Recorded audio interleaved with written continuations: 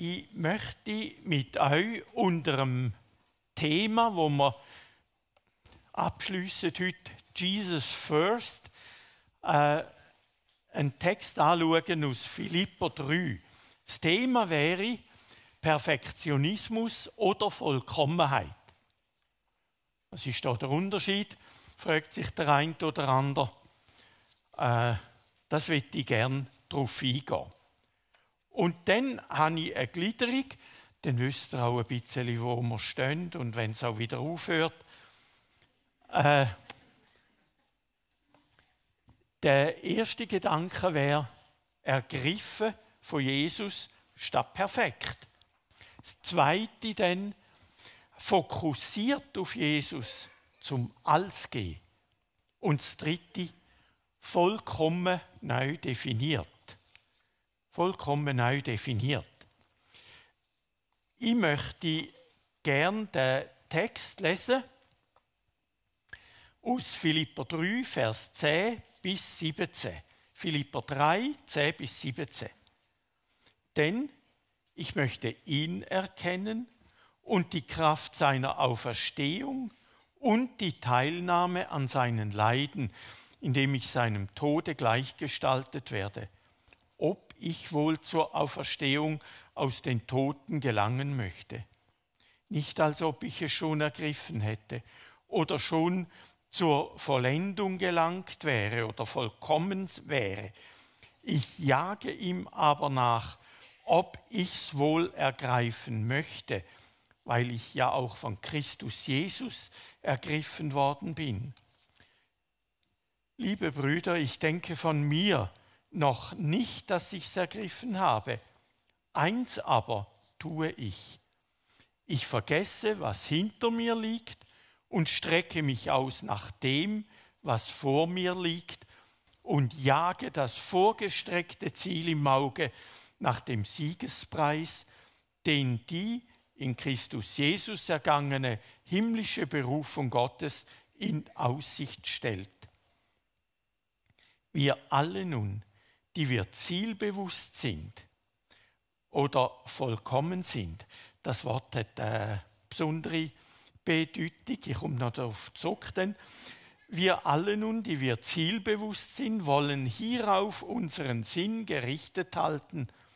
Und wenn ihr über irgendetwas anderer Meinung seid, so wird Gott euch auch darüber Klarheit verleihen.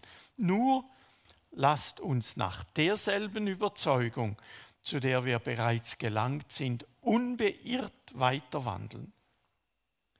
Folgt meinem Beispiel allesamt nach, liebe Brüder, und richtet euren Blick auf die, welche so wandeln, wie ihr uns zum Vorbild habt. So viel zum Text, dass da einfach nur von den Brüdern geschrieben ist. Das bedeutet nicht, dass jetzt das einfach meine 4 Brüder, die ich noch habe, einfach betrifft oder nur die Männer da drin. Es ist ein Wort, das im Griechischen Brüder und Schwestern genau in der Mehrzahl genau gleich heißen kann. Ist genau das gleiche Wort. Und von dem her können wir von Geschwistern reden. Also Frauen, wenn ihr schon abgeschaltet habt, ihr seid auch gemeint. Ergriffen von Jesus statt perfekt.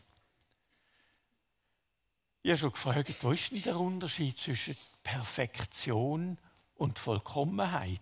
In unserem Sprachgebrauch ist das plus minus etwas gleich. Paulus macht einen Unterschied und es ist noch ein Wortspiel, das er da braucht, von der Bedeutung vom Griechischen her. Aus dem Grund. Aber da gehen wir jetzt näher rein. Perfektionismus, was ist das eigentlich genau?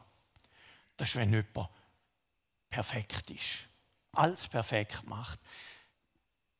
Wir alle, ich glaube, das könnt ihr bestätigen, sind zwar in gewissen Bereichen nahezu perfekt, aber nicht generell überall. Wir sind kein Universalgenie, wir sind nicht überall perfekt. Und darum meistens in einem bestimmten Bereich. wenn ich in der Küche nach dem Essen die wieder richte, dann ist bei mir wichtig, dass alles verräumt und sauber ist. Man könnte schon fast von Perfektionismus reden. Wenn jemand aber in mein Büro kommt, dann trifft er dort ein ziemliches Chaos an, weil ich bin ein sogenannter Volltischler, der alles ein bisschen unter den Augen muss haben, damit nicht das Chaos dann ausbricht, wegen dem, was in der Schublade ist und vergessen geht. Also Perfektionismus, etwas, wo meistens einfach in bestimmten Bereichen ist bei uns. Und jetzt kann man natürlich da noch dann sagen, gut, ich mache es perfekt und das andere mache ich dann gerade lieber nicht. Also nicht perfekt. Gibt es etwas, und da merkt man schon, Perfektionismus ist vielmal sehr, sehr problematisch. Psychologen reden auch nicht sehr vorteilhaft vom Perfektionismus. Wobei, zum Abgrenzen,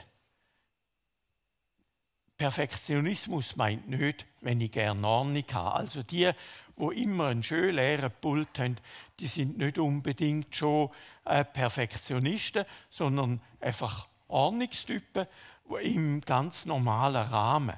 Das kann es geben. Aber dann, wenn du sagst, so wie ich müssen wir sein, wenn dein Ideal ganz hoch ist, dass es du im Grunde genommen eben doch nie erreichst.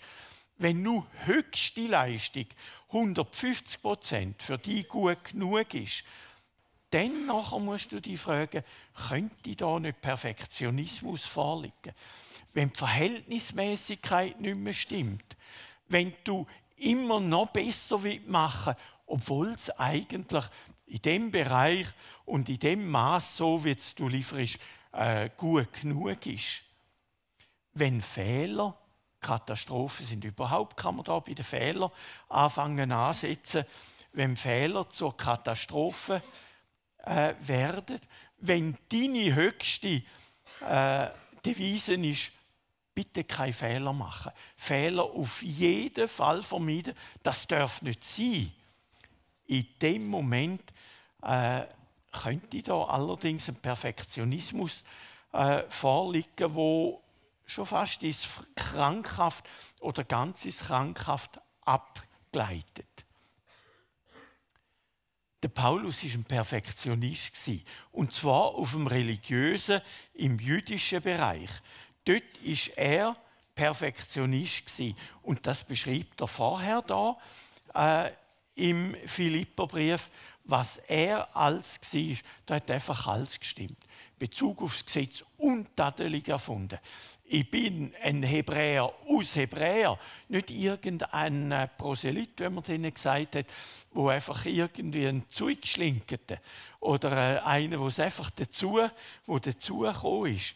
Nicht ein derige, ein echter und einer, der auch ganz drauf gesetzt hat, zum gerecht zu sein, wo sogar so weit gegangen ist, dass er andere, eben den Christen, verfolgt hat und sie wollte eliminieren, wenn sie nicht auf der Linie sind, weil sie nicht jüdisch sind.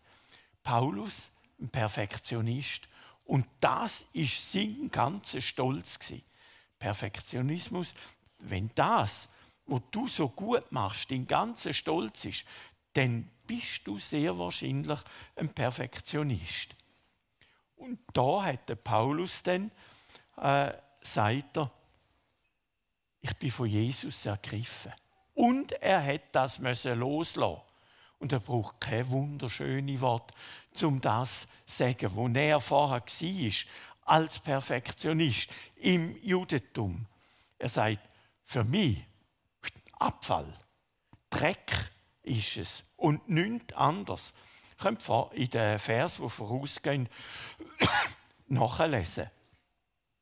Er hätte es loslassen, weil Perfektion ist unverhältnismäßig war, hat ihn selber groß gemacht, ihn selber auch unter Druck gesetzt, ist intolerant und im Grunde genommen sind Perfektionisten auch unglücklich. Sie sind einsame Spitzen aber vor allem mit Betonung auf einsam. Das wäre Perfektionismus und den musst du loslassen, wenn du bei dir das entdeckst. Das ist ganz wichtig. Paulus sagt, Jesus hat mich ergriffen. Er hat mich genommen. Er hat mich ergriffen. Die Frage, wie ist das bei dir? Jesus will dich ergreifen und er will dich ganz haben. Und nicht einfach, dass du noch irgendeinem Ort selber der Gross bist und selber der, der es kann, wo selber einsame Spitze will sein und darauf auch entsprechend stolz ist und das dann auch zumindest für dich selber vor anderen betonen tust. Lass dich ergreifen von Jesus. Das ist ganz wichtig. Ergreifen, weil er für dich gestorben ist, weil er für dich alles gegeben hat, alles hergegeben hat. Und lass den Stolz fahren. Wenn du sagst, ja, aber so kann ich ja nicht einmal mehr stolz sein auf mich selber. Lass es fahren. Jesus gibt dir ganz eine neue Identität. Auch wenn du mit dem Perfektionismus einen Teil von deiner ursprünglichen Identität verlierst. Er gibt dir eine neue. Wenn ich zum zweiten Gedanken komme, fokussiert zum Alles zu gehen. Paulus ist ergriffen, aber er sagt dann ganz deutlich, im Griff habe ich es nicht. Von Jesus ergriffen, aber im Griff habe ich es nicht. Jesus hat mich, aber ich habe weder ihn noch auch das ganze Leben wirklich voll im Griff. Ich bin noch nicht am Ziel oder ich bin noch nicht vollkommen, sagt er da. Das wäre jetzt eben im Griechischen das am Ziel sein und vollkommen sein genau das Gleiche bedeutet. Und dann gibt es noch eine dritte Bedeutung und die heisst dann zielgerichtet sein. Kommt im nächsten Gedanken dann. Jesus hat mich, aber ich habe es nicht im Griff. Ich bin noch nicht am Ziel. Das soll nicht eine billige Entschuldigung sein. Der Vers oder die Verse werden ja vielmal missbraucht. Ja, ich bin halt noch unterwegs. Ich bin halt noch nicht so weit und so weit. Nein, das ist keine Entschuldigung. Jesus hat mich. Ich bin ergriffen von ihm. Ich gang und will den Weg mit ihm gehen. Ich bin nicht irgendwo im Unbestimmten da am Umirren und am Suchen, sondern ich bin ergriffen. Das ist eindeutig. Das ist klar. Und ich habe ein Ziel. Ich gehe fürst. Paulus ist aufs Ziel fokussiert, wenn er sagt, ich vergesse, was da hinten ist. Also vor allem auch sein ganzer Perfektionismus, sein ganzer Stolz, all das, was er geleistet hat, Kehricht, das gehört dort her, das brauche ich nicht. Und jetzt bin ich ausgerichtet auf Jesus. Und ich will ihn ergreifen. Ich habe das Ziel mir vor Augen gestellt, auf Jesus. Auf ihn bin ich fokussiert. Da kann ich nicht noch nach links und nach rechts schauen. Wenn jemand in der Rennbahn läuft, und Paulus braucht auch das Beispiel da, dann kann er nicht noch schauen, oh, liegt jetzt da vielleicht noch etwas oder sehe ich da etwas anderes, das ich noch könnte aufnehmen oder wo mir noch wertvoll wäre. Er ist fokussiert auf Jesus und er will Jesus nachfolgen. Er will ihn besser kennenlernen. Er will nicht, dass seine Träume, die er hat, von Leben bestätigt wird, sondern er will ihn kennenlernen und zwar vollkommen. Und da wird er ganz extrem, wenn er sagt, ich will ihn erkennen und die Kraft von seiner Auferstehung könnte man gut nachvollziehen. Kräftig sein, das wäre doch wunderbar. Aber dann sagt er, und auch Teilnahme an seinen Leiden. Ich will auch dort mit dem gleichgestaltet werden, seinem Leiden gleichgestaltet werden. Ich möchte ihn erkennen. Wie wichtig ist dir deine Beziehung mit Jesus? Denn wenn das eine oder andere dich ablenken will, sobald die Ablenkung so wichtig ist, bist du eben noch nicht fokussiert aufs Ziel und willst das Ziel erreichen. Ich jage aufs Ziel zu, sagt der Paulus. Ich jage aufs Ziel zu, damit ich den Kampfpreis bekomme. Zu selber Zeit, ein Lorbeerkranz, den hätte er unbedingt wollen haben. Und zwar das mit dem Jagen, da braucht er ein ganz besonderes Wort. Er sagt, ich tue es verfolgen. Wie wenn man irgendjemanden verfolgt, wo man gern unbedingt verwutschen will. Verfolgen. Und diese Verfolgung, jetzt gerade wenn wir im Bezug auf den Fokus reden, die ist zugleich auch, dass so und so viel eben dahinter liegt und nicht mehr wichtig wird. Der Paulus sagt später, vor allem am Timotheus, 1. Timotheus und 2. Timotheusbrief, redet er davon, du flüch. Einmal sagt er, flüch Begierde von der Jugend, einmal sagt er, flüch das Leben ohne Gott. Und immer, wenn er vom Fliehen redet, kommt nachher das Wort, tun aber verfolgen. Viele sagen dann, ja, trachten oder so, haben übersetzt, aber eigentlich heisst es eine Verfolgung, wie wenn jemand auch jemandem nachrennt, wo er will verwutschen und ihm abgeht oder so. Verfolg Jesus, Gerechtigkeit. Wenn du fokussiert bist, dann kannst du und willst du ihn verfolgen. Zuallererst fokussiert unterwegs sein, sich nicht ablenken lassen. Das ist das, was Verfolgen eigentlich bedeutet und eigentlich meint, ausstrecken, nachjagen. Das umfasst das ganze Leben. Darum hat er nicht mehr da Möglichkeit, um seinen Stolz zu pflegen, dass er ein Hebräer von Hebräer ist, dass die selber ihm den Ausweis gestellt haben, du bist ein Gerechter, untadelig, da gibt es nichts auszusetzen. Das alles wird zum Kehricht und zum Dreck, weil er Jesus gewinnen will und die Beziehung mit Jesus ihm so wichtig ist, dass er das kübelisieren kann, was da jemand war und wo er stolz war darauf, stolz auch auf sich selber. Der dritte Gedanke, jetzt kommen wir zu der Vollkommenheit. Der Übersetzer da, das ist Hermann Menge, er war ein Altsprachler, Altphilolog, der da die Bibel übersetzt hat. Er übersetzt zielgerichtet. Andere übersetzen vollkommen.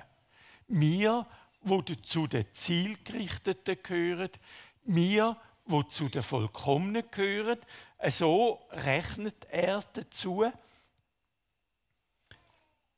Und das ist eigentlich biblische Vollkommenheit, wenn ich so aufs Ziel ausgerichtet bin.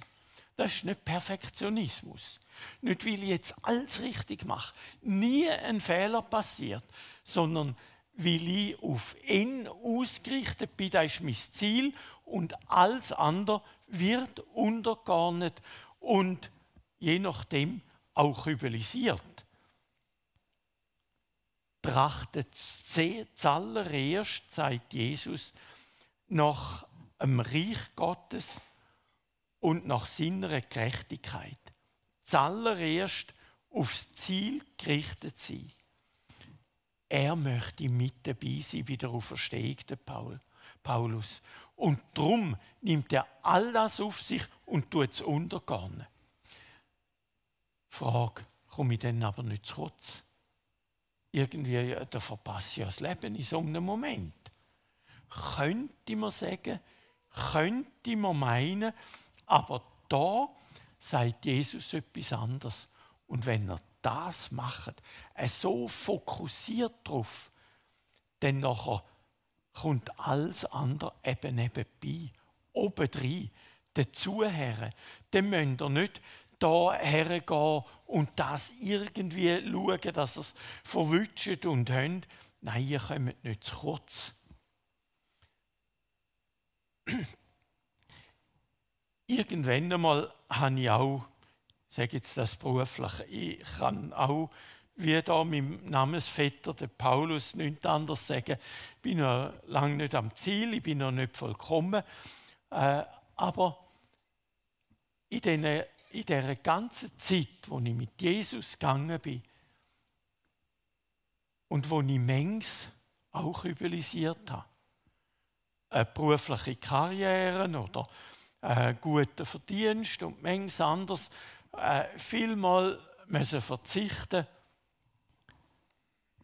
muss ich sagen, Gott hat geschenkt so viel einfach obendrein, wo ich mir gerne nie hätte nehmen können, wahrscheinlich auch kaum hätte können verdienen oder irgendwie einholen.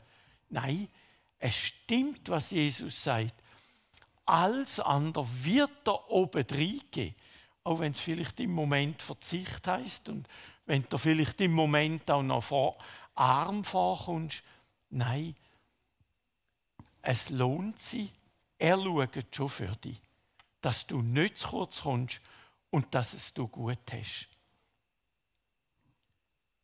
Auf Jesus schauen, perfekt oder vollkommen sein, das heisst, zielgerichtet sein.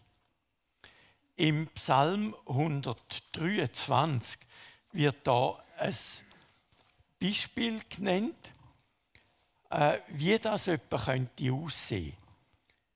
Siehe, wie die Augen der Knechte auf die Hand ihres Herrn, wie die Augen der Magd auf die Hand der Gebieterin, so sind unsere Augen gerichtet auf den Herrn, unseren Gott, bis er uns gnädig ist.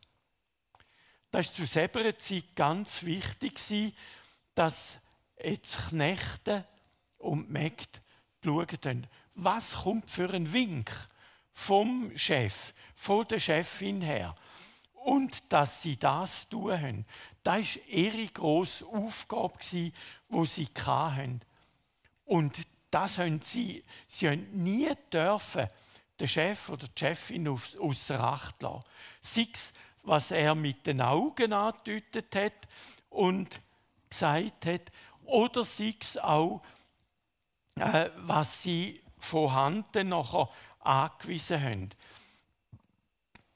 Es sind nicht quasi selbstständige Unternehmer gewesen. Knecht und Mägd. Das sind die gewesen, die fokussiert haben müssen sein auf ihre Herren, auf ihre Chefs. Und das ist für sie wichtig gewesen. So kann man auch viel lernen.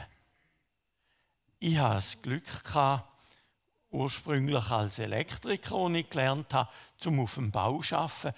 Und da hat man überall mal jemanden können, das sind ganz verschiedene Handwerkszweige, hat man können abschauen, wie machen die das, wie geht das, oder auch nachfragen. Und von dem her hat man sich manchmal Kapazitäten können zulegen. Tust du auf Jesus schauen oder dann auch auf die Vorbilder, von dem redet Paulus nachher, vor allem da im Vers 17, wo er dann sagt, folgt meinem Beispiel allesamt nach, liebe Geschwister, und richtet euren Blick auf die, welche so wandeln, wie ihr uns zum Vorbild habt. Da bringt er noch etwas Neues rein, fokussiert auf Jesus, aber du hast auch Beispiel, wo du kannst ablesen, wie soll man es machen, was für Beispiel und was für Vorbilder nimmst du dir? Darfst du auch ruhig ein bisschen kritisch sein und schauen, ist es jemand, der auch wirklich hingegeben ist? Er muss nicht fehlerfrei sein. Aber er hat die Möglichkeit, hast du bei ihm abzulesen. Und der Paulus sagt, komm, schaut mal, so könnt ihr es machen, so sollt ihr es machen. Und wenn er da nachher, das ist im 4. Kapitel vom Philipperbrief, sagt, ich habe gelernt, zum Beispiel mit allem genug zu haben, wo mir zur Verfügung steht. Ob es ein zu wenig oder Überfluss ist, das spielt keine Rolle. Ich habe das gelernt. Und das Lernen ist nicht, ich habe kapiert, ich kann es so machen. Das geht einmal relativ geschwind. Nein, das ist Lernen wie ein Jünger.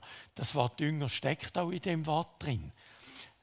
Und die Jünger haben so gelernt, dass sie mit dem Meister oder mit dem Rabbi zusammen gelebt haben und von ihm abgeschaut haben. Und auch Learning by Doing, also der hat sie auch angestellt, dass sie das gelernt haben.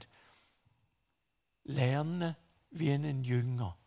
Da geht es nicht ums Kapieren, das kommt dann schon auch, aber es geht darum, zum etwas einüben und aneignen auf diese Art und Weise.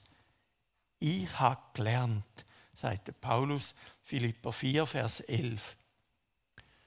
Ein Spruch, der mir ganz wichtig geworden ist vom Sören Kierkegaard in Bezug auf Vollkommenheit. Und damit will ich auch schliessen, einerseits Perfektionismus, andererseits Vollkommenheit. Das hat der Søren Kierkegaard gesagt, ein dänischer Philosoph und Theolog vom vorletzten Jahrhundert noch. Er hat gesagt, Gott nötig haben ist des Menschen höchste Vollkommenheit. Das wird ich euch ganz fest ans Herz legen und dass er euch das einprägt. Gott nötig haben ist des Menschen höchste Vollkommenheit. Gott nötig haben. So kann ich sagen. Und dann müssen wir uns nicht verstecken, wenn von Vollkommenheit die Rede ist. Aber wenn vom Perfektionismus, wenn wir den bei uns entdecken, rübelisieren.